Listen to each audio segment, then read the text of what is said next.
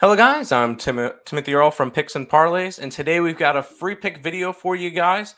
This one in the NBA. We're going to be looking at the Boston Celtics and the Toronto Raptors in this one. Before we jump into it, make sure you guys check out Caesar's official sports book of Picks and Parlays. Place your first wager of $10 or more. If you lose, you get 100% of your stake back as a free bet up to $1,250. Win or loss, you also get the reward credits and the tier credits to go along with that.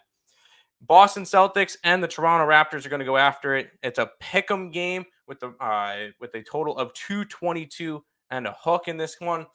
Look at the two sides. The Celtics 18-5 this year, 14-9 against the spread, 14-8-1 to the over, 7-3 on the road.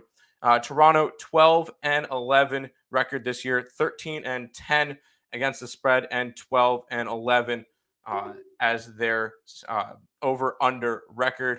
And when I kind of looked at this game, one of the things I've been kind of not really blindly doing, as long as they don't price me out of it, is grabbing the Toronto Raptors at home. They are 9-2 at home this year. They're 8-3 against the spread.